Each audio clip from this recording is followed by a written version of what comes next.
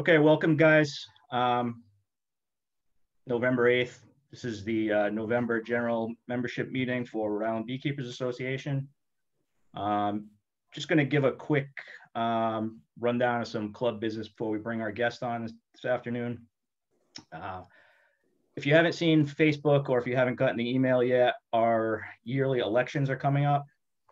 The way we do elections, we have a nominating committee. Those people collect the names of anyone interested in running.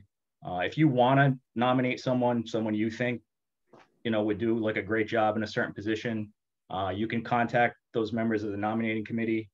Those members are Kevin Kennedy, Sue Loomis, and Sue Medden. Contact either in the email you should have received or on Facebook. Certainly, if you have questions, send me an email or post it on Facebook and we'll get that to you. But we have 5 elected positions in the club: president, myself currently, vice president, Sarah Michaud currently, treasurer is Jennifer Bristol, secretary is Steve Burke, and then member at large right now is Dr. Jane Dennison. As of right now, the only member I know who isn't going to seek their position again is Dr. Jane. So we know that there is going to be an opening on that, but guys, feel free. If you don't like the job I'm doing, throw your hat in the ring. New blood is always, appreciated in this organization, whether at the top or in our committees or, in whatever form you want to give it. So yeah, that's the election itself is going to be virtual, obviously. We'll send out a ballot, an email ballot. The date on that is going to be November 30th. So it's going to be a day-long thing. It'll be open, submit it anytime during the day. I'm going to close it at 10 p.m. that night. And then we'll have the results basically instantly. For those of you who have asked about our beginning bee school, we are doing bee school again. The final details are still being ironed out. It's most likely going to be January. Typically, that's when we hold the live bee school. Betty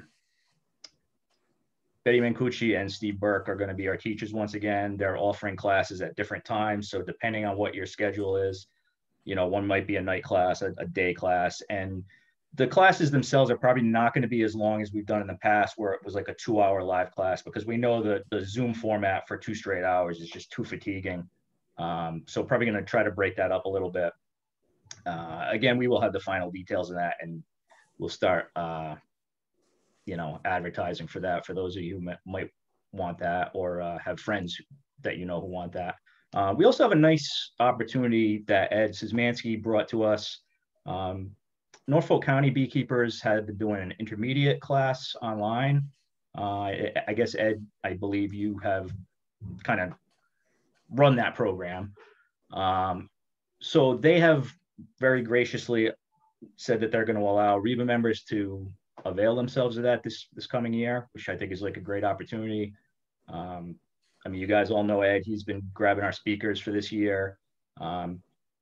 He's one of the people who, when I think of who really knows who knows the craft of beekeeping and has like a good head on their shoulders for the way RIBA, envisions how things should be done, and that's Ed. So we know, if you do, choose to do that Norfolk class, you're going to be getting, information that you can rely on, which is, as it's so important, continuing education. The December meeting, we are still planning it. It's going to be a more casual. Another shout out to Ed. He's been doing such a great job all year, getting like real high class, like marquee names as far as speakers go. We're going to do something a little more down home for the December meeting. Drawing more from the membership. It'll be probably a little more of a variety show format versus, one single speaker. But just like a kind of nice, fun way to close out the year on a little more casual note than, a long form discussion. And then going into 2021, he's got already 3 great speakers lined up for the first couple months. January, Dan Conlon, who spoke maybe 2 years ago. at one of our banquets, Dan Conlon from Warm Colors Apiary. In February, we have Bill Hesback, who I don't believe has ever spoken to RIBA. He's an EAS master beekeeper. I know he was the head of Connecticut Beekeepers Association at some point. He's a published author, real smart guy. And then in March, we have rescheduled Erin Forbes, who was supposed to speak with us last month, and we had that famous snafu. So she will be here in March. Great speaker, so we're looking forward to getting her back. That's really all I have. I mean, I hope you guys have, been out in your yards this weekend. I mean, God, how gorgeous was it? Watching the hive entrances this morning, they're bringing in pollen. Bees are coming and going. I was actually surprised. I saw a honey collecting pollen on catmint. The catmint that's barely even in bloom, but there were actually foragers on it collecting pollen. This late in the year, which is pretty interesting to see. But it's a really good time, obviously, if you get those kind of last minute winterizing tasks that you got to take care of. Get some feed on there. For those of you who do more involved kind of hive furniture maintenance, get out there, do what you got to do. This is a good time to do it. It looks like it's going to be warm into the next week too. So you probably get a little more time if you still need to bulk up hives with liquid feed. Last minute treatments, taking treatments out. Those are you using Apivar. Don't leave those strips in all winter.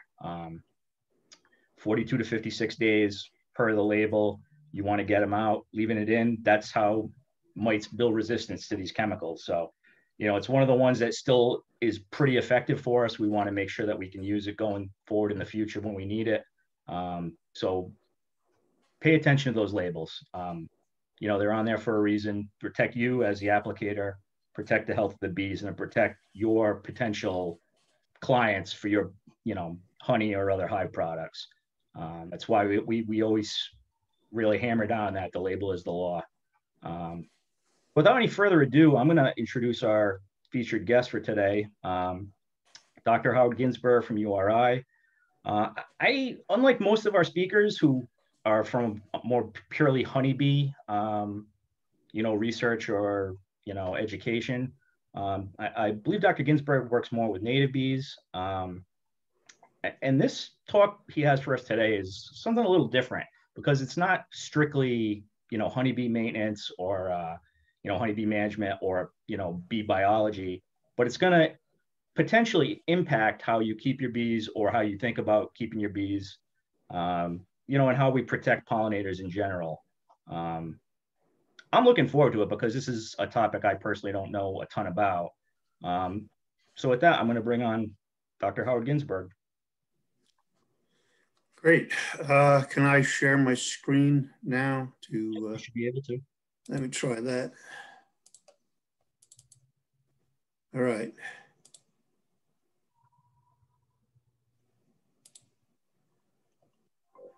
Can you see that? The title slide there? Everyone sees it? Okay, good. Yeah, I am at URI. I don't actually work for the university. I work for the USGS, U.S. Geological Survey, Department of Interior. It's the kind of the research agency in Interior. We have a small research station at URI. So I work there. I'm professor in residence there, but I'm not paid by the university. The kind of center that our little group is attached to is Patuxent Wildlife Research Center, which is in Maryland. So I wanted to start by talking about some of the bee research that's going on at URI, which might be of interest to you. And after that, I'll get into the business of vector management and bee protection. These are the three kind of main types of projects going on, and I'll talk about them just very briefly, let you know what's going on. First is the Bees of Rhode Island project. As you know, honeybees, of course, there's several species scattered around the world, but bees in general, there are about 20,000 species worldwide, most of which are solitary little critters that live in holes in the ground or in, hollowed out twigs, things like that. These are the 5 most common families in Rhode Island. There's one other family we get. We've been compiling these species from the URI collection, which goes back to about 1900. The database at the American Museum of Natural History, and just our own collections. And now the count in Rhode Island is up to about 250 species. I'm guessing there are several more, but that's kind of part of the of what we're doing. And one of the studies that kind of survey studies was done out at Napatry Point, which you might know. It's out kind of a sandbar off of Watch Hill down there. We took some samples out there and compared it with the Carter Preserve and the Great Swamp for comparative purposes. And it was kind of interesting. These were the most common bees at the inland versus the coastal sites. And at that coastal site, which is essentially a sandbar with a few shrubs and trees scattered around, the common species were all twig nesting species. This Serotina, those are small carpenter bees that nest in twigs.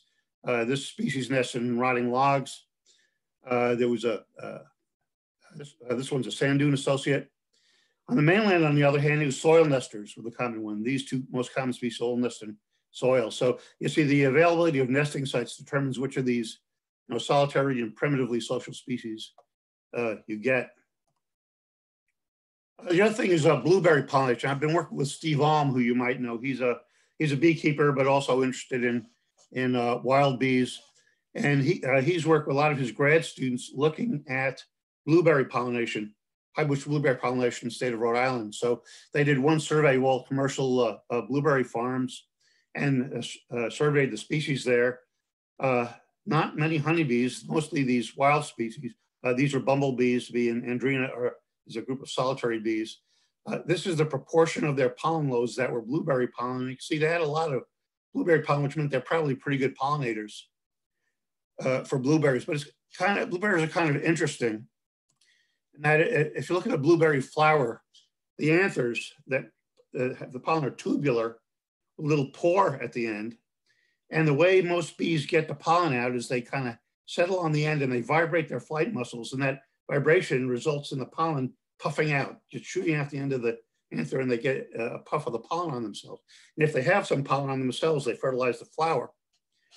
Honeybees don't do that buzz behavior. Bumblebees do, a lot of wild bees do. So honeybees are not all that efficient at pollinating blueberry, but if, of course, you bring a hive there, you have a lot of bees there, so they can do the job. But wild bees do a reasonably good job in most of the Rhode Island blueberry farms. But Sarah Tucker, who's a master's student, was interested in this critter, the carpenter bee, the large carpenter bee. You've seen these things around, very buzzy critters, and they will visit blueberry flowers. They do the buzzing, the buzz pollination, but sometimes if they're after nectar, they don't want to bother sticking their tongue all the way into the flower to get the nectar out. So they pierce the side of the flower, make a little hole in the flower, and suck the nectar out that way. And of course, if they do that, they don't pollinate the flower. So the question is, does nectar robbery affect pollination of the blueberries? Now, this kind of nectar robbery behavior is known in a lot of different bees and on a lot of different flowers. And what people find is sometimes it lowers fruit set because there's fewer visitors visiting the flower the right way. Sometimes it increases fruit set, and the hypothesis there is that since there's less nectar in a flower, the bees visit more flowers and there's better pollination. But in many cases, there's no effect, and that's what Sarah found here. No difference between flowers that have been slit and the nectar robbed, and not, probably because there are so many pollinators there that all flowers were very pollinated very quickly. So it was kind of an interesting study. The other thing is Dr. Steve Alm, who I don't know how many of you know him, but he is a beekeeper. He's also interested in varroa mites. So he's been trying a variety of approaches to try to deal with varroa mites. And I am not a beekeeper. I've not been involved in this, but he's tried heat treatments and powdered sugar. And he's been working with a chemist, Matt Klaswetter, in the chemistry department, to come up with slow release approaches using kind of precursors of some toxic chemicals that you could put in the hive in an appropriate container, and they will release naturally as the chemical degrades and give you long-term control. So there is work going on there, and I don't, might be worthwhile talking to Steve. I don't know how far he's gotten in that research. Okay, so vector-borne diseases and pollinator protection. There's a group called Pollinator Partnership. That's their website, which is a kind of a bee conservation organization.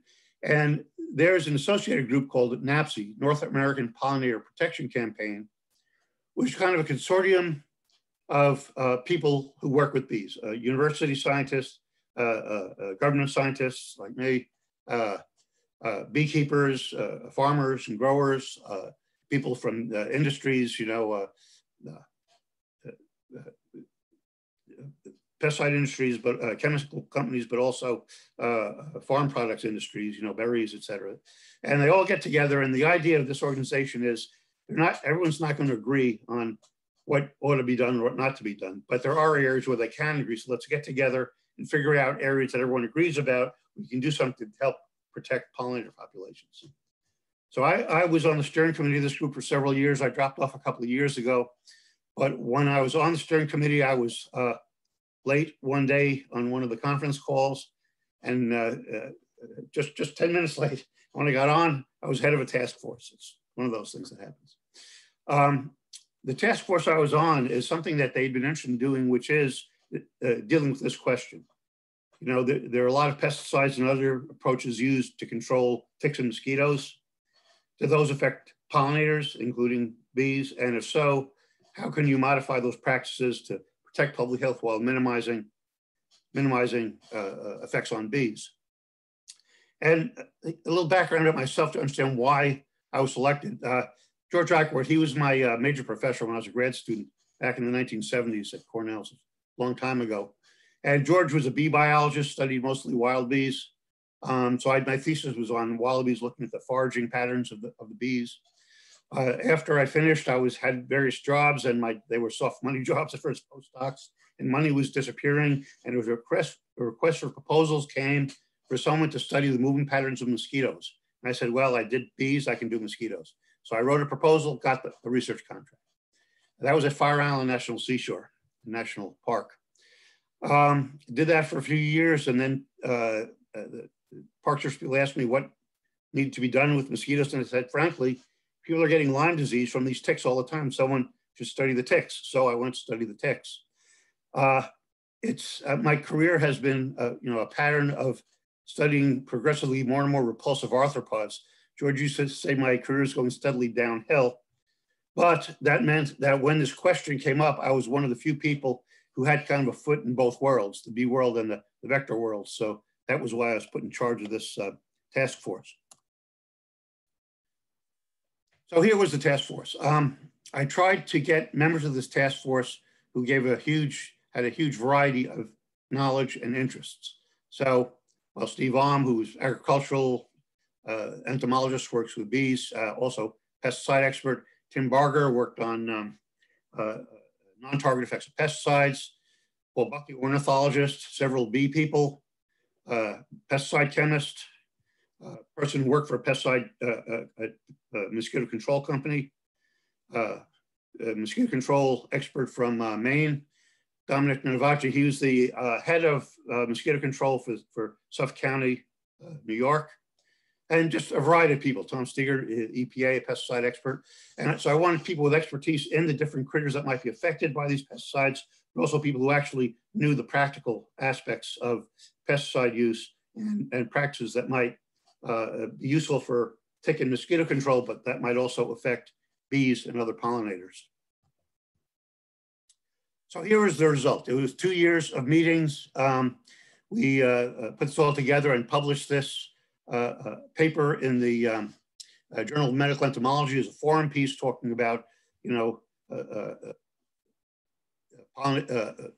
tick and mosquito control methods, which ones might affect pollinators, and how one might think about modifying those in such ways to maintain public health protection, but minimize negative effects on bees and other pollinators. So what I'll do at first is to go through kind of the general kind of conclusions we came up with in just very general terms. Now, those weren't specific to honeybees, but they included honeybees. But then I'll spend some time talking about the specific vector-borne diseases that are real problems in Rhode Island, in particular Lyme disease, which is the biggest one, the tick-borne disease, and Eastern equine encephalitis virus, mosquito-borne, and as you know, last year was an epidemic year for that virus. So let's talk about the general conclusions from this. First thing was going through the variety of control methods available for mosquitoes and ticks. So mosquito control methods, huge variety of methods available. And we kind of went through these trying to figure out which ones might affect bees and other pollinators. Obviously, mosquito larvae live in the water. That's anything that you apply to water is not likely to affect bees all that much. But the adults, once the adults are flying around, they're all over the place. Anything you do, I mean, obviously self-protection precautions is very important, but anything you do to control adults can potentially affect pollinators as well. Ticks as well, a whole variety of different approaches that are available. We talked a little bit about some of the real innovative things that people are coming up with now, the genetic practices and stuff, but those aren't in general use now. So we concentrated on the things that are now generally used around the country. So here was the conclusions of what are the three types of control methods that are most likely to affect pollinators. Obviously, landscape manipulation. You manipulate landscapes to get rid of mosquito habitat. You could potentially affect habitat for pollinating species. That's not much of an issue for honeybees. I mean, honeybee is a domesticated animal, really. You keep the hives yourself. Simpler with biocontrol. Most of the biological control agents used for ticks and mosquitoes would not affect honeybees. Pesticide applications, that's another story. Obviously, pesticide applications can affect pollinators in general, including honeybees. So in my talk, I'll concentrate more on the pesticides than on the other types of control mechanisms. Okay, so these were the kind of the general considerations that we came. I'm not going to go through all these. In general, considering effects locally and considering effects in the planning stage of the vector management program. Develop a targeted management, research recommendations, et cetera. But the big things in terms of honeybees are these two principles. One, the idea of local collaborations of people with knowledge of the vectors, the ticks and mosquitoes you have to deal with, but collaborating with people with knowledge of the pollinators. And in the case of this group, honeybees. General, I mean, I've been working with mosquito control people for a long time, and when they plan what they're going to do, they rarely think about pollinators or honeybees. They think if they're going to do an aerial application, they have certain considerations. They don't want to spray over, say, organic farms or something. But how it might affect bees, it's generally not considered. So one of the big recommendations is to get those people together with that knowledge so that in the planning stage, the vector control people will be aware of where the vulnerabilities are for bees, flies, butterflies, and honeybees in particular, and having that local knowledge. It has to be local because the disease problems are different in different areas, and so are the pollinator issues. So in Rhode Island, we have Eastern equine encephalitis and Lyme disease. In Colorado, neither of those particularly important. West Nile virus is important. Colorado tick fever, maybe different types of problems, and also the kind of spectrum of pollinators that are out there also differ, although both would have honeybees. The other thing is efficient management or targeted management. This is something I first started doing this work on Fire Island National Seashore, and I later started working for the Department of Interior and did a lot of consulting with national parks on exactly this problem. That is, the national park is charged with maintaining the natural resources in the park, the natural features and the wildlife there, but they also have to protect public health. So if you have a vector-borne disease in the park, Lyme disease or encephalitis, how do you protect public health, the staff, the visitors to the park, without damaging the natural resources that the parks are charged to protect? Now, if you go to someone who's charged with vector control, say the head of a local mosquito management agency, they have a very different type of issue because their phone is ringing off the hook. I'm being bitten by mosquitoes. What are you going to do about the darn mosquitoes? And so their inclination is to do some kind of intervention. And there has generally been acrimony. You know, you have the conservation groups, the green bloods, as they call themselves, Park Service, and you have the vector control people. And there's very often acrimony between those groups. And I worked with this, trying to work these things out for a long time. It took me a decade, and I finally realized there's one area of commonality for both groups. And let me talk about that a little bit here. That is efficient management of the diseases.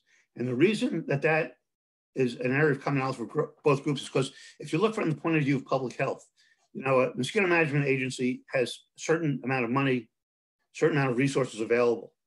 If they use those resources efficiently, well targeted towards the vectors, fewer people get sick than if you use them inefficiently. I mean, an aerial pesticide application is very expensive and very inefficient. It kills almost any arthropod that it hits. So it works for them if you can be more efficient and better targeted about management. From the point of view of pollinators, the more efficient you are and the better targeted you are, you're targeting at the vectors, less likely to cause damage to bees and other non-targets. So this area kind of, and I worked for a long time with Suffolk County Vector Control and Fire Island National Seashore. And I think probably the thing I'm happiest about now is that those people work together, the park and the vector control people. They know each other, they know what their constraints are, and they don't always come to, you know, the most solution that will satisfy everyone, but in general, they understand what the issues are, and they do, I think, a pretty good job of being efficient about management of the vector-borne disease issues. So that's kind of the theme of what I'm going to talk about. So let me talk about some of the local problems. I'll have to talk a little bit about the vectors and the diseases, and then talk about management. So here's Lyme disease, which is really the biggest one. I mean, nationwide, the CDC gets reports of about 30,000 cases a year nationwide. The fact is the actual number, because not every case is reported, the actual number from hospital records, et cetera, is probably close to about 300,000 cases per year. So it's a pretty severe disease load. And it's concentrated in the Northeast. I mean, we're right in the middle of it here, and in the northern Midwest, Minnesota, Wisconsin. So there's the pathogen. It's a bacterium, a sparky little corkscrew-shaped thing that goes corkscrew through the fluid. There's a tick vector. Those are adults of Ixodes scapularis, black-legged tick or deer tick. And the variety of reservoirs. These are animals in which the bacteria live. And if a tick bites one of those animals, you know, especially mice, shrews, chipmunks occasionally, a few birds, not birds usually, but they will, you see the tick there on the bird's eye, by the way, gorgeous tick. So if an uninfected tick bites one of these critters that's infected, picks up the bacteria, then it molts to the next stage. The next stage could potentially bite a person, transmit Lyme disease to that person. So here's the seasonal cycle. In Rhode Island, it's a 2-year life cycle. The eggs are laid in the spring, the eggs hatch typically late July, and the larvae come out. That's little tiny first stage of this tick. They are not infected with Lyme disease. They do have some other pathogens, not Lyme bacteria. They take a blood meal, they feed. A lot of what they feed on are those small animals, mice, voles, shrews. They pick up the bacteria over winter, and then they come out as a second immature stage, the nymph, following spring. Nymphs around here, they start late May, kind of peak in June, and kind of tailing off in July and August. So June is when most people are getting bitten by these things. That's when most people get Lyme disease in the Northeast is June. You know, they get bitten by the nymphs in June. They start feeling sick in late June or July. So they take a blood meal, they molt to the adult stage. The adults come out starting in October. The adult stage is out now. Not as many people get Lyme disease from adults there. The thing is, if you look at infection rate, nymphs, 25 to 30% typically are infected. That's a really high infection rate. Adults, 40 or 50%. But adults are out in the fall when there are few people out in tick habitat. People are wearing, you know, long sleeves, long pants. The adults are large. People see them and flip them off. The nymphs are really small. People are out there in shorts and flip-flops. They don't even see them, and they get bitten. And that's why people get Lyme disease that time of year.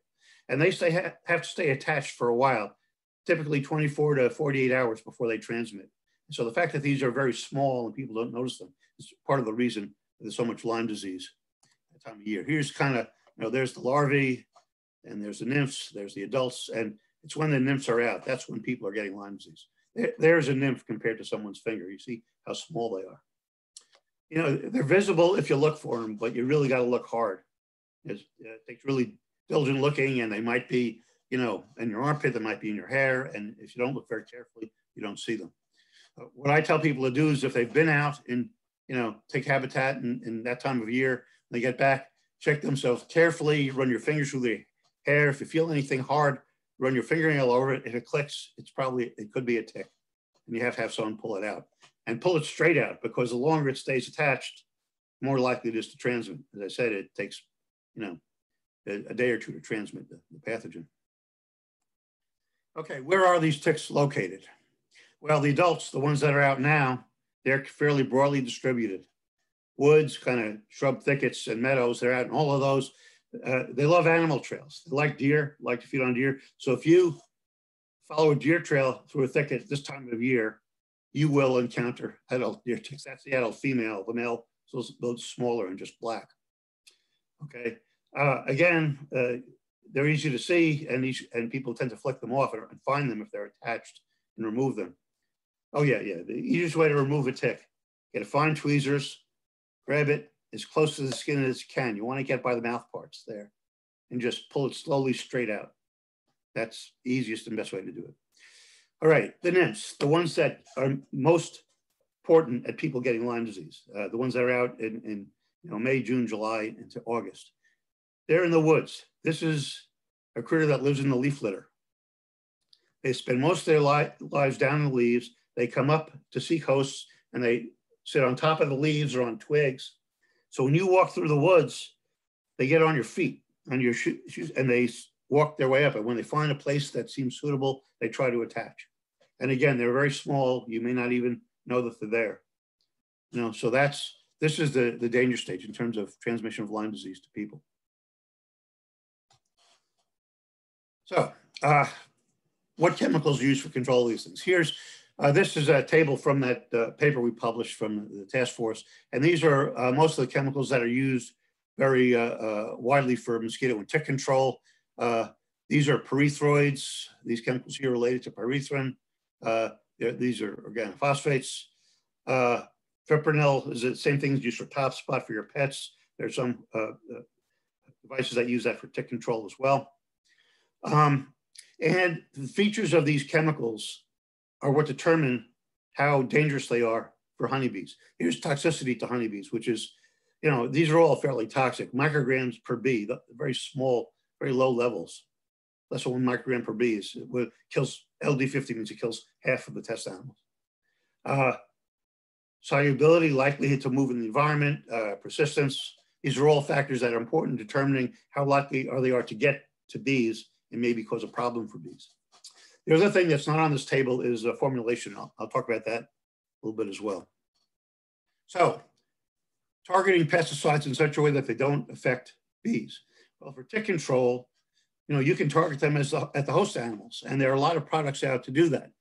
These tick tubes, they are essentially little cardboard tubes with cotton balls in them. The cotton balls have been soaked in a pesticide. They usually use permethrin, which is a pyrethroid pesticide. And you put these out in the environment, and mice, white-footed mouse is the most important host for the bacteria in nature. They like the cotton balls. They like to bring it back to their nest and line their nest with a nice dry cotton balls. So the pesticide kills the ticks in the mouse nest on the mouse. It's very well targeted. How well does it work? Well, I did some studies with this stuff on Fire Island, and it turns out if you have full coverage of an area, or one of these tubes roughly every 10 yards, full coverage of a fairly wide area, it does a reasonably good job at lowering the infection rate in the ticks. Didn't lower the number of ticks, it lowered the proportion infected because it was targeting the most important host for the bacterium. However, if you only get partial coverage, didn't work hardly at all. If you have an area with a lot of natural areas around the treated areas that mice can come in from untreated areas. Didn't work that too well that way either, but it at least can contribute to control, and is not likely to affect bees, especially not honeybees.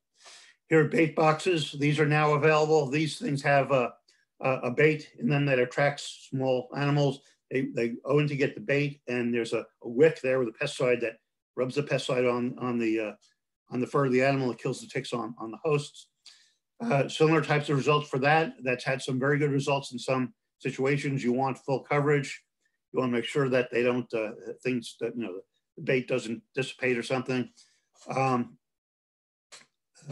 However, if you have a lot of alternative hosts, or you have a lot of access from other areas, again, these will give you some protection. I think there have been several trials of this. In fact, there's some trials that are going on right now using integrated methods, these integrated with other methods, and we'll see how they work out. So, but I think those can contribute to a management program. By themselves, they won't solve your problem, but they can help. Here's one targeted towards deer. Now, deer are not hosts for the bacteria, but the deer is the main host for the adult tick.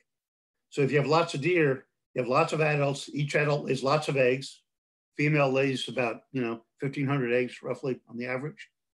So if you can kill the adults on the deer, you'll have many fewer ticks and presumably less Lyme disease. So this is a 4-poster. It was developed by people USDA in Texas for control of ticks on cattle, but they also have a version that works on deer. And essentially, it's a hopper with corn niblets, and the deer feed on the corn niblets. And then there's these paint rollers that have a pesticide on them. So when the deer is feeding on the corn niblets, it gets pesticide on its ears and the nape of the neck. That's where most of the ticks are on a deer. And there was a big study of these. It gave on the average about 70% control, which is good. Doesn't solve the Lyme disease problem, but it helps.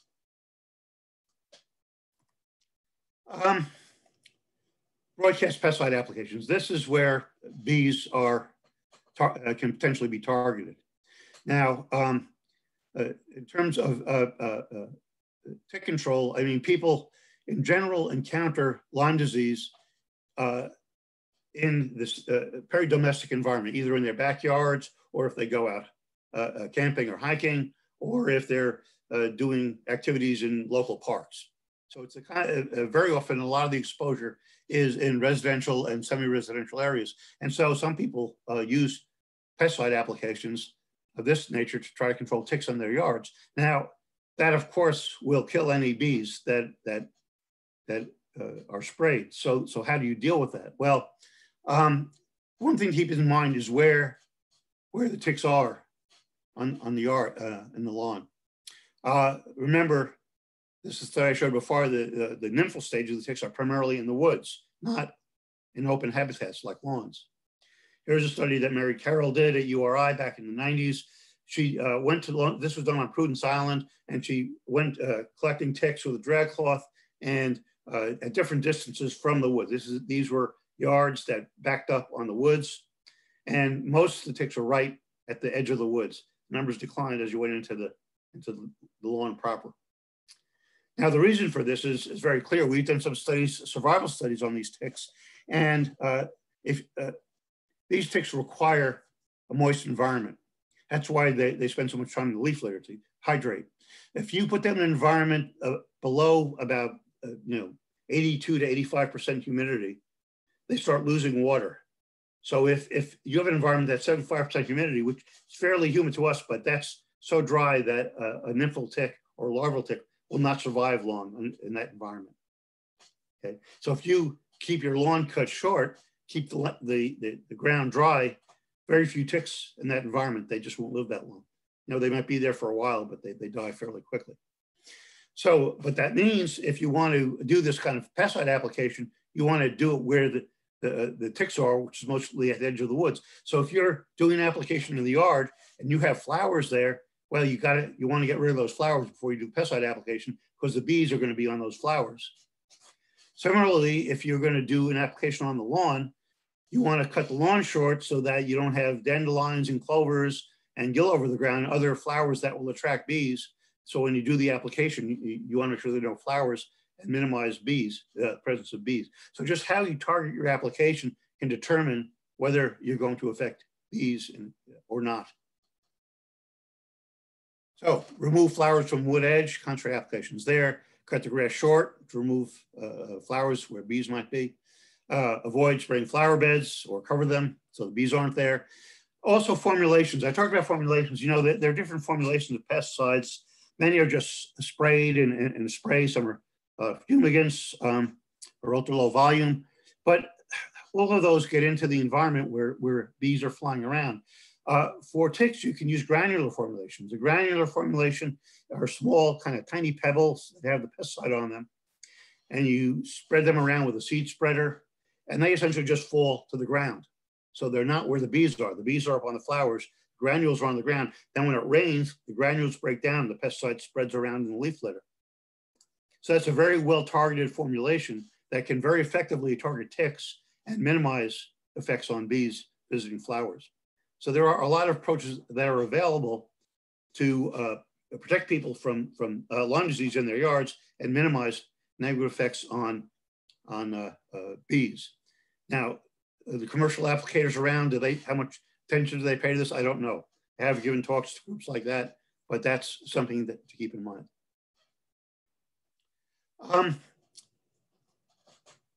But there are ways to deal with this that avoid pesticide use altogether, and that is landscaping to avoid contact between people and ticks. Remember, I told you that the ticks are primarily at the edge of the woods. You can put a fence like this. This is just a really symbolic barrier. It doesn't prevent any animal or person from moving anywhere. But if you keep people away from the edge of the woods, that will lower their likelihood of exposure to the ticks. Now, this is much too close. I mean, you have canopy cover here and you have leaf litter. There are ticks in those leaves. You'd want to move this fence maybe 10 feet this way over there so people aren't getting to those. If you did that, you'd minimize the number of ticks that people would be exposed to. Now, the way I like to put it to people, if you can play ball on the yard, throwing the ball back and forth and have very small chance of exposure to ticks, but if you chase that ball into the woods, your chance of exposure goes way up. So this is a symbolic barrier to keep people away from the wood edge. People use crushed rock or wood chips to make the edge unsuitable for ticks. Or if you have to have a suitable environment, build some kind of barrier that won't support ticks, a boardwalk through the woods, crushed rock path, etc. So there are ways to just by, I don't know how many times I've driven past a construction site in Rhode Island and seen them doing something and say, for goodness sakes, people are going to get Lyme disease there. And if they just keep these kind of simple principles in mind, people could avoid getting Lyme disease and they wouldn't even know they were being protected. So I think I have given this kind of talk to landscape architect people, and I must warn you that I have virtually no aesthetic sense whatever. And so whenever I talk to landscape architects, I always see their eyes rolling when I explain these things. But you can presumably have people who are good at designing landscapes who can keep this in mind and minimize Lyme disease without pesticides and without damaging, hurting bee populations. So Lyme disease control is certainly possible without affecting honeybees if people target things appropriately. Mosquito-borne diseases are a little different. And we have, West Nile virus in Rhode Island, not common. We get maybe one case a year on the average. Eastern equine encephalitis is very rare for reasons I'll explain. Typically one case every 10 years in Rhode Island, something like that. Last year, 2019, was a huge epidemic year. There were 3 cases in Rhode Island, 35 or 40 cases nationwide. I mean, typically, a typical year, there are 5 to 10 cases nationwide of this virus. And the reason has to do with the transmission dynamic. This is a bird virus. These are some of the common flickers, cardinals have been implicated often. This is a bird feeding mosquito, Culoceta melanura, and it lives in freshwater swamps. So this is the primary vector of this virus from bird to bird. So when you have big numbers of this species in the swamps and the birds are in the swamps, it can transmit the virus from swamp to swamp. And that's one of the reasons this disease is fairly rare. This mosquito very rarely bites people, occasionally late in the season, very rarely. And you rarely have big human population centers near swamps. So for that reason alone, you rarely get this disease getting to people. The way it gets to people is if you have a big population of this mosquito and biting a lot of birds, and so you have a lot of infected birds, then you have a mosquito with a broad host range. It's called a bridge vector because it bridges this enzootic cycle, might bite a bird, pick up the virus, then later fly out of the swamp to where people are and bite a person. That's when it gets to people. So you think of areas in Rhode Island where they're at risk. You have a lot of swamps in southern Rhode Island. Westerly is right near the Chapman Swamp. That's potential risk area for this virus. All right, so here's the cycle. The reservoirs are birds. That's where the virus is. There's that enzootic vector, the swamp-dwelling mosquito. It bites birds, it picks up the infection, bites other birds. Infection goes back for most years. That's all that happens. It never gets to people. If you have the coincidence of a lot of birds being infectious at the same time that you have an emergence of one of these bridge vectors, a broad-feeding mosquito that might bite a bird in the swamp and then later, leave the swamp and bite a person, people are essentially dead and host of this virus. That's when you can get people infected. And again, it's a rare thing. That's why there's only 5 or 10 cases nationwide of this virus. But when that happens, it's very serious because this is a very, very virulent virus. People who get symptoms from this virus, 30 or 40% die from it.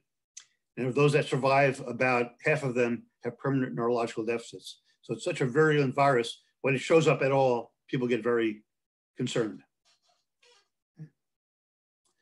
So, all right, so here's to remind you the mosquito life cycle. Mosquito eggs, they're the larvae, they live in water. They go through 4 instars, they pupate and then emerge as adults. And the adults, the newly emerged adults are not infected with Eastern encephalitis virus. It does not the mother does not go give it to her larvae. And so the adults are not infected. They go out, they potentially bite a bird, pick up the virus, and then they can potentially transmit it to a person. There was a guy who came out on a salt marsh one day and someone was there, got a picture of the mosquitoes on his back. That's it. That's the adult mosquito. Okay, so how do you manage the mosquitoes? Well, obviously the best approach is to manage the larvae. The larvae are in the water. They're not biting anybody yet.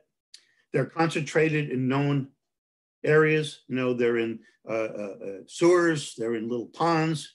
They're in wet spots. They're in puddles on the roadside. You know where they are. And the other thing about larvae is, biocontrol for mosquitoes, the most effective biocontrol is fish, because the mosquitoes stay in one place for the week or so that they're in the larval stage, and fish can find them and eat them. So if you have fish in a pond, they will eat the mosquito larvae. They're very good for biocontrol. Once the adults are flying around, biocontrol methods don't work anywhere near as well because they're just flying all over the place. I'll talk about that in a minute. Also, you can use larvicides at those wet spots, and there are larvicides that are very specific to mosquitoes and related flies.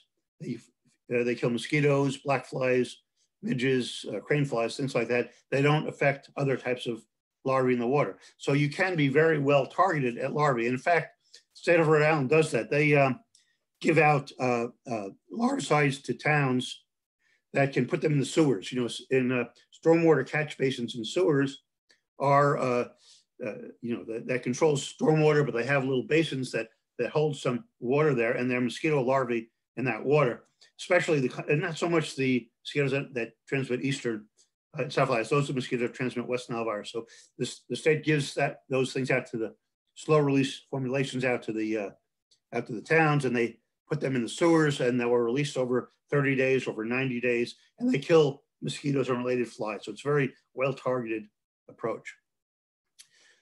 However, even though you do that, sometimes things get out of hand and you have infected mosquitoes out. When that happens, it's very hard to control those mosquitoes. The 2 main things you can do is 1, public education, so people do personal protection. And if you have a really high disease risk, you might start curtailing activities when the mosquitoes are flying. For example, canceling high school sports events at dusk when mosquitoes are biting. That's something that is done when you have a real risk of infection. And the other thing is aerial pesticide applications, which is something that, there's no way to avoid non-target effects with that. Well, you minimize it as much as you can, but that can potentially affect bees. Okay, let me talk a little bit about the dynamics so you understand the seasonal cycle of this virus. There's that bird feeding mosquito I talked about on the swamps. That's seasonal. Typically, it's feeding on birds, a little bit of virus transmission, but this time of year when you get the high numbers, several generations per year, that's when you start getting large numbers of a lot of infection in the birds. Now, a bird that's infected, native birds are mostly resistant to the virus. Domestic birds like Peking ducks, for example, they're killed by the virus, or domestic pheasants, but the wild birds are not, and their immune system clears the virus very quickly. So they get infected with the virus. They have lots of virus in the blood. A mosquito can bite the bird, then pick up the virus and maybe transmit it. But the mosquito's immune system clears the virus in a few days, 3 to 5 days. So if you have the situation, though, at this time of year, when a lot of these mosquitoes are out there, a lot of birds are being infectious, and at that particular time, there are a lot of birds that are still infectious with the virus, still have a lot of virus in the blood, and then you have one of these ridge vectors emerging. These are the two species that were most important in 2019 in Rhode Island. This is a mosquito that the larvae live in freshwater ponds with emergent vegetation. And this is a forest mosquito that lives in little wet spots in the woods. And they are out, this is primarily a spring species, but will pop up if you have appropriate rainfall later in the season. If these are out when there are a lot of infectious birds and they pick up the virus, then they can fly out of the swamp. And this is around the time, late August, September, when people start getting bitten by infected mosquitoes. And so that's when most people are infected and they start getting sick in early September. Here's some data from, these are West Nile virus because, Eastern encephalitis is so rare in Rhode Island, but it's the same, different mosquito species, but the same seasonal dynamic. Here's mosquito positivity peaking in August, human cases peaking in early September. That's typical. Okay, so what about the bees? This is some results from my thesis work. In terms of the wild bees, you have a spring group, you have midsummer groups, and late summer, you have certain late summer specialists, but these social species, the bumblebees and the honeybees, they're building their populations up. So they're really common in late summer, early fall. You see them on goldenrods that are all over the place in asters. Lots of honeybees, mostly collecting nectar for, stock up for the winter, and bumblebees as well. And so those are the ones that are at risk when the mosquitoes are biting people, potentially exposing them to Eastern equine encephalitis virus. So honeybees are really at risk for aerial applications, and that's the time of year when those are going to occur. Okay, so there's the common Eastern bumblebee, bumps and patients, and honeybees. So here this is from that task force report, giving people ideas about how to target to minimize effects on pollinators. But in the case of Eastern encephalitis in bees, here are the kind of the principles. If you use an aerial application, there's going to be a non-target effect. Bees are potentially involved. So you do it only when necessary. And when it's necessary, you need surveillance. You have to know when the mosquitoes are out there, if they're infected or not. State does that, and I'll talk about their program in a minute. And only when you have an imminent threat to public health do you go to that level, which is kind of a last ditch approach, where you kind of, the importance for public health protection is such that you'll take the environmental hit just to protect public health. Time applications appropriately. I'll talk about that in a minute. Care for targeted areas to be sprayed. There are some places around the country where they just put up airplanes that spray hundreds of square miles. In Rhode Island, the approach is you only do what you need and you do it where there's real risk and not elsewhere. Sophisticated targeting technology. The airplanes that do these applications now have onboard computers that take into account wind speed, pesticide formulation, et cetera. So they're not necessarily spraying right over the area. They're spraying in such a way that the wind will take it right to where it needs to be to get the mosquitoes that are carrying the disease. So that is reasonably good technological effects. Adjusting nozzles. The size of the droplets are important. If the droplet with the pesticide is too large, it sinks to the ground and it kills things on the ground, non-targets. It doesn't affect bees. If it's too small, it dissipates very quickly. If it's the right range, and probably the best particle range is in the 15 to 25 micron range, then it will hang in the air for about 4 or 5 hours. So it's hanging in the air where mosquitoes are flying and potentially kill the mosquitoes. But you think about it, it's hanging in the air for a few hours, even a mild wind, 3 mile an hour wind, you know, an hour, it's 3 miles away. It's blown 3 miles away in a 3 mile an hour. And while it blows away, it is diffusing. So it's gotten to the point where the concentration is so low, it's no longer toxic, no longer toxic levels. So if you have the size of the droplet correct, you can effectively target the target area. And as the stuff diffuses over the next few hours, the effect on bees would decline. And then finally, inform beekeepers so they know when the pesticide is being applied and they can protect their bees, keep their bees in the colony when that's happening. Okay, so here are surveillance results from Rhode Island last 5 years. The orange is last year, 2019. You can see how late in the season, huge numbers of bees and, of mosquitoes. And this includes those vector species that I talked about.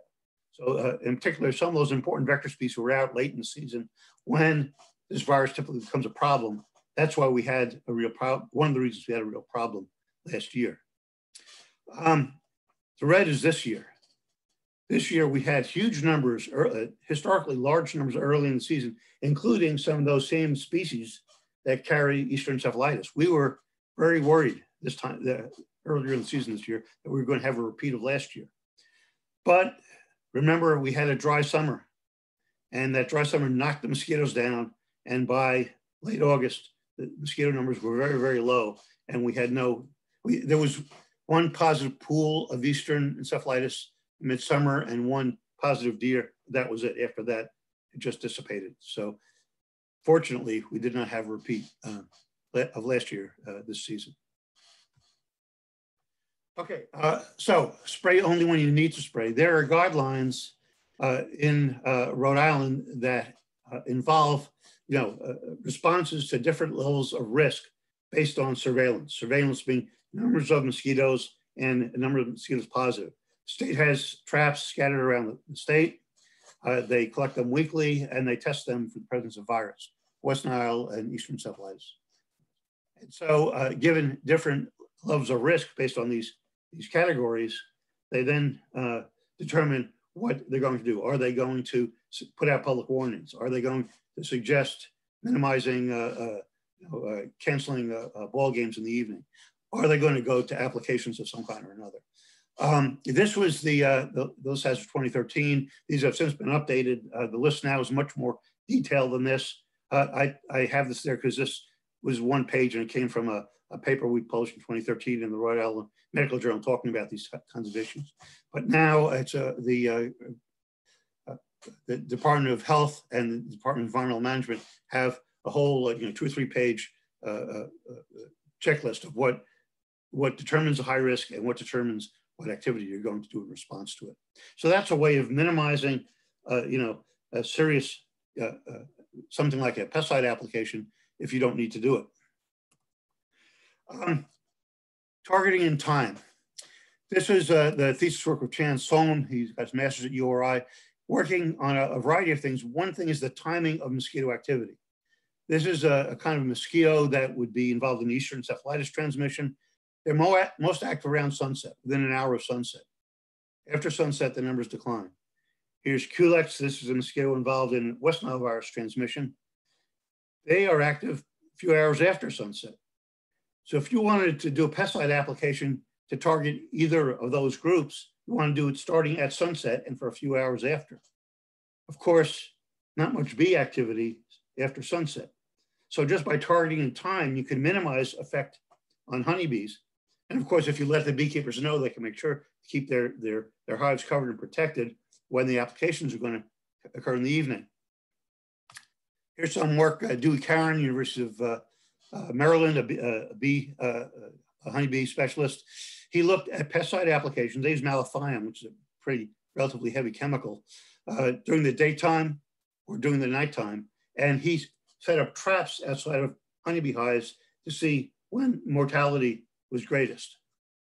And he found when the spray was done during the day, lots of bee mortality. When the spray was done at night, much less mortality. So spraying at night, as is typically done for mosquito control, that itself targets it reasonably well at bees, especially if you can form beekeepers, so in order to keep their hives protected when the airplanes are out there.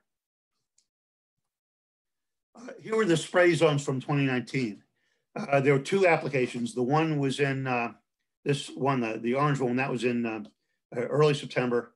And you see all those things are positive results for Eastern encephalitis. That was a dead horse, and there was a positive mosquito right in the middle of Central Falls. There were human cases in Coventry, West Warwick. There were positive mosquito pools and positive animals, horses, and around, this was a deer, I think that was a deer. So you could see there was positivity, and the surveillance results suggested there's real human risk in these areas, especially in highly populated areas. If you get a positive human by mosquito in the middle of a highly populated area, there's an imminent risk to public health. The shape of these application areas is based on the idea is, if you're going to do something like this, and you know there's going to be an effect on wild animal, wild insects, but also potentially on honeybees, you want to do it in such a way that it works. So the idea is have a 3 to 5 mile area, so that when you knock all the mosquitoes flying around in the middle of that area. So remember, infectiousness in birds only lasts a few days. So if you do that, by the time mosquitoes move in from the outside, the birds are now immune. You essentially stopped the epidemic dead in its tracks if you do it right. And you no longer have to go back and apply again. That's the thinking behind that. So that first application was in those 4 areas. I should say there were 3 human cases in Rhode Island here. All of those cases, the onset was before those applications. So by that standard, hopefully it did some good. However, there were still a lot of mosquitoes in some areas, particularly here where there had been 2 human cases, and also westerly where, as I've described before, is an area of potentially high risk. So there was a second application there in later September. And we wanted to do some testing to see how effective those applications were at controlling mosquitoes. So we set up traps inside and outside of the treated areas. And here are the results of that testing. These are before the treated areas and the results outside the treated areas. Those are mosquitoes per trap before, and there's after the treatment. That was in West Warwick, Coventry. Treated area went from about 10 mosquitoes per trap to about 1.5. That's very effective, about 90% effectiveness. In the control area, about 13 before, about 21 after. So that was a very effective application. The westerly area, that didn't cover as much area because you don't want to spray wetlands. Remember, fish are very good biocontrol agents for mosquitoes. You don't want to spray a pond and kill the fish and get rid of your biocontrol agents. So you don't want to spray open water. Thick canopy woods interfere with spread of the area, and also protected areas you want to avoid. You want to avoid organic farms. So that area didn't get its full coverage, but they had high levels of mosquitoes before, and the treated area seemed to lower the number treated compared to the control, where the number stayed about the same. But at that level, to give you an idea of nuisance levels of mosquitoes, these are carbon dioxide, dry ice baited light traps. At that level, you wouldn't even notice the mosquitoes. You get to about 30, that's about pest range. You'd notice mosquitoes there. Here, this would be very disturbing number of mosquitoes. So the recommendation with these kind of results is the application helped, but especially here, there's still risk. You have to maintain, even though the application helped, you still have to maintain personal protection to avoid mosquito bites. Okay, so, and which is what the Department of Health recommended in that case. Okay, so to kind of summarize, apply only when necessary to protect public health. The state does not do this often in Rhode Island. I've been in Rhode Island since 1990 when I first came here. In that time, we've only been 2 aerial applications to control mosquitoes. One was in 1996 in Westerly, when we had 5 or 6 different species of mosquitoes positive for Eastern, and 1 human bite right in the middle of downtown Westerly. Did an aerial application, no human cases. And then last year, 2019, and they did those applications. So it's not often done, but when it's done, there is an environmental cost. based applications on surveillance, as I've explained, applies so that the application will be effective and that it'll target the vectors to lower disease risk. And that's what I try to do. Apply it in a way that avoids sensitive times, areas, and non-target species, and inform the public, including farmers and beekeepers, so that you know to keep your bees protected that evening when the application is going to occur. So that's it. A summary, and I'll be glad to take any questions if anyone is interested. Thank you, Howard. Let me just find Ed here. I had a quick observation. You were talking about targeted spraying, and one of your slides that you said only apply when necessary based on surveillance. And I like that point because that's something we always emphasize as beekeepers trying to control Varroa. There's always the question: do I apply a treatment prophylactically, or do I do it based on testing? We always recommend doing it based on testing. You get a test for your mite load. Because again, these are, even though they're miticides, they're pesticides. And this is a pesticide that we're putting in a hive of bees. We want to make sure our bees are protected. And there's always going to be some kind of risk. So to minimize that risk as much as possible, you do it based, as you said, based on surveillance and only when necessary. And I thought that was just a good corollary between the mosquito spraying, and what we're doing with. Yeah, I agree. And with pesticides, a lot of there's a general tendency to think that, well, if there's a recommended dose, well, I'll double that and I really get them. And very often the pesticides are formulated so that if you double it, most of the pesticide ends up, washing off into streams and things. So they're formulated with optimal effectivenowess in mind. So I agree with that. That's absolutely true. Yeah. And a lot of problems with bad pesticides. Yeah, sorry, go ahead. Yeah. I was going to say, obviously, this is such a hot button issue. For beekeepers, a lot of us, we've all gotten into honeybees for different reasons. So what I've noticed, like over the last decade, is very few people get into beekeeping and are strictly into honeybees. Like you might get into beekeeping for whatever reason, but pretty soon, now you're interested in native bees, you're interested in butterflies and other pollinators, you're interested in local plants, you're interested, it's just, it gives you a greater awareness of the natural world in general. And I think part and parcel of that is you start to look at things like pesticides, often in like a very reactionary way. Our Facebook discussion group is very active all year long. And especially during the summer where, homeowners, we were all home a lot more in general this year. We saw when our neighbors were applying, True Green or whatever, service was coming out to spray their lawns. And we tend to have this real reactionary, viewpoint of pesticide use. But again, we use pesticides as beekeepers. It's a necessary part of our arsenal of IPM controls.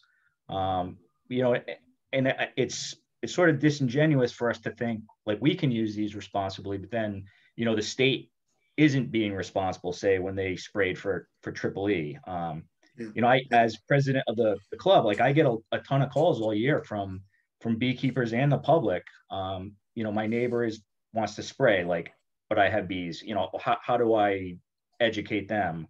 Or I've even gotten calls from people who don't have bees and say, hey, my neighbor has bees, but my grandchildren play in the yard. I want to be able to control the ticks there, but I also want to be respectful, to my neighbor's bees. And that's where I think we have some real skin in the game to offer some public education, because this is such a complicated issue.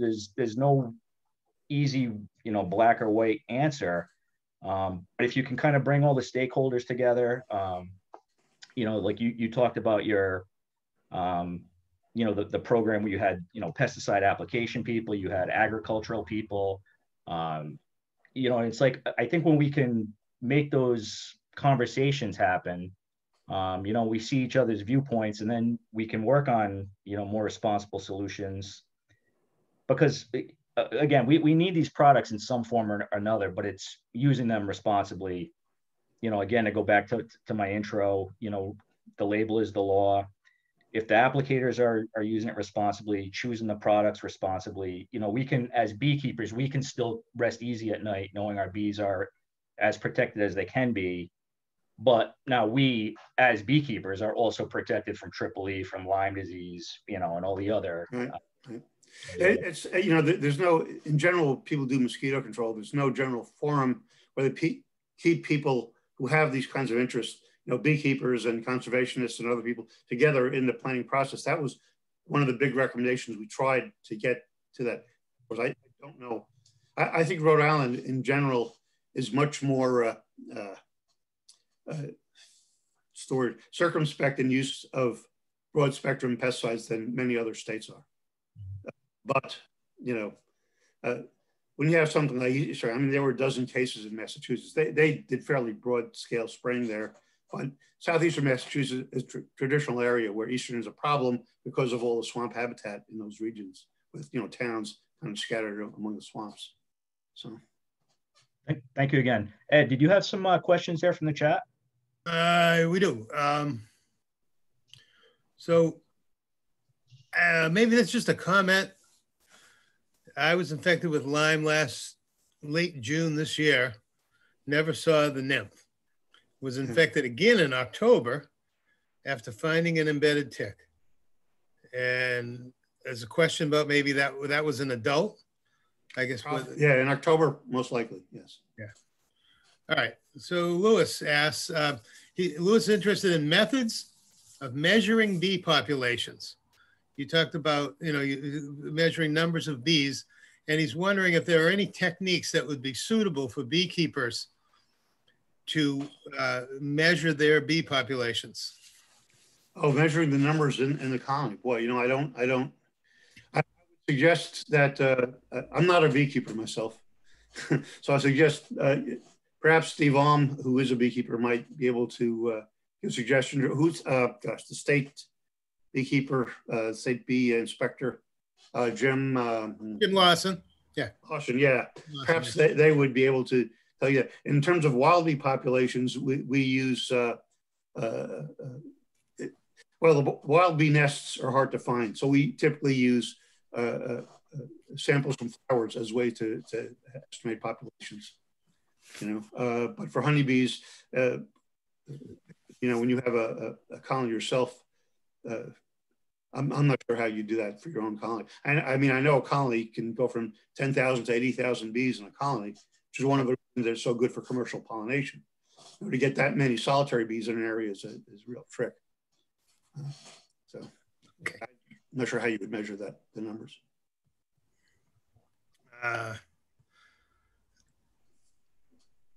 Thank you for the info about where ticks are found. My hives are right on the edge of the woods. I will now lay down landscape fabric and mulch or gravel so I'm not standing on tick-prone leaf litter when inspecting my hives. So that's just a comment. I do think that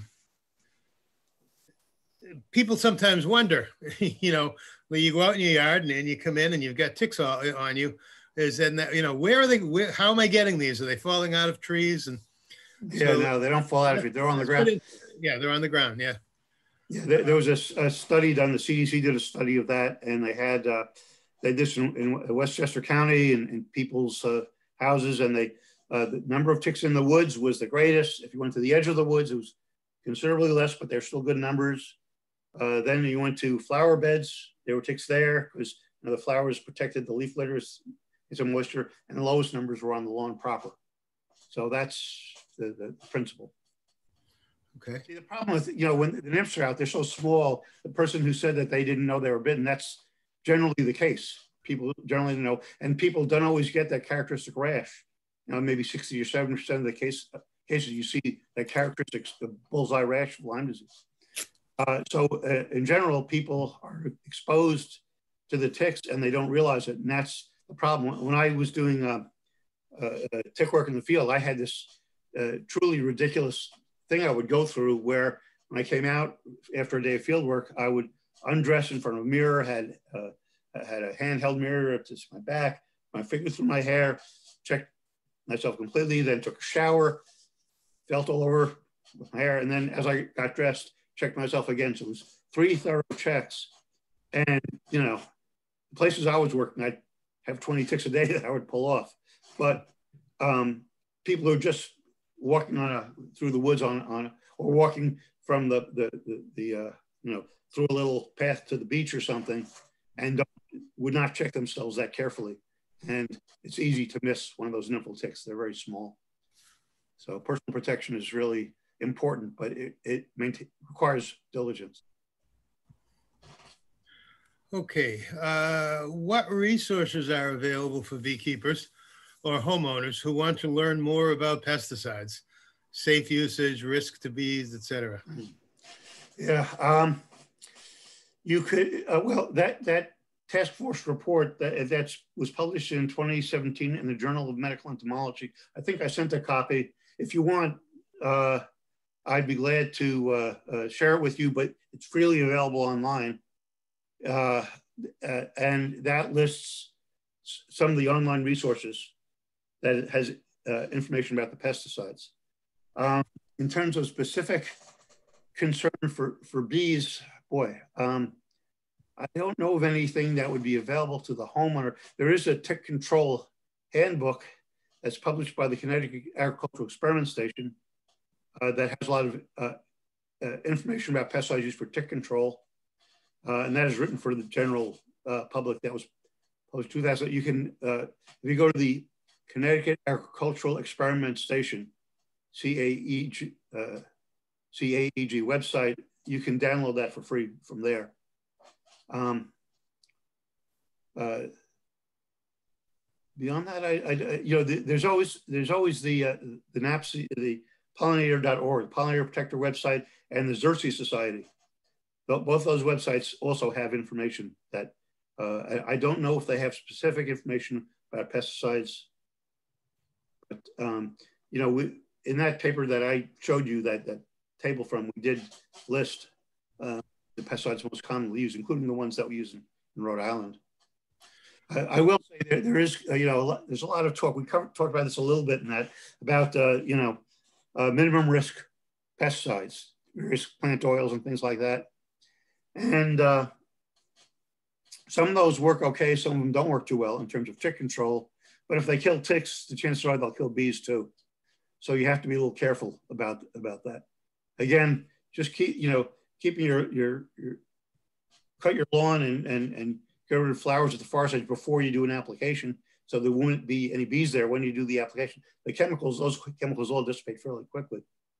So I mean, they're targeting in time and appropriate landscape management can avoid affecting bees. Okay, we have somebody heard that keeping a 3-foot wide path of wood chips around the perimeter of your property will prevent ticks from coming into your yard. Do you agree? Yeah, yeah, that's actually been studied, and they gave some level of protection. Wood chips or crushed rock.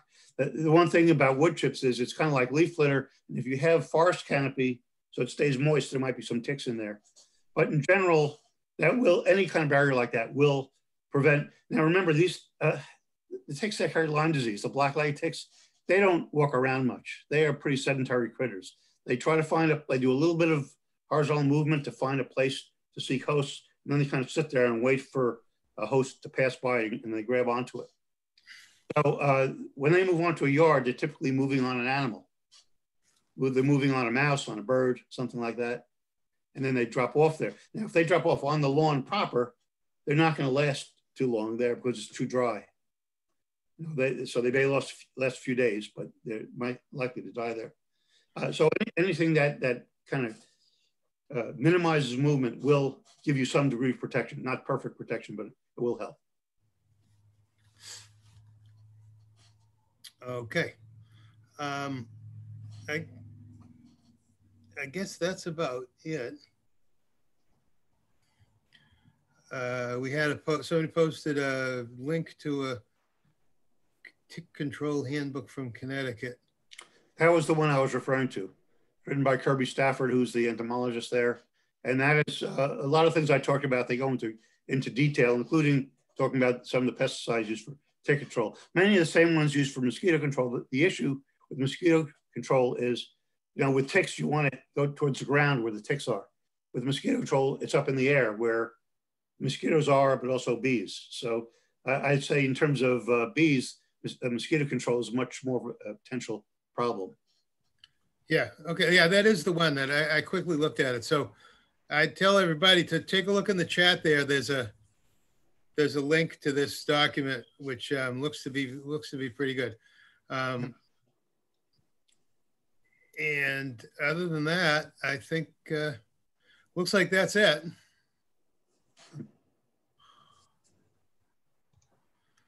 Yeah, I guess that's all.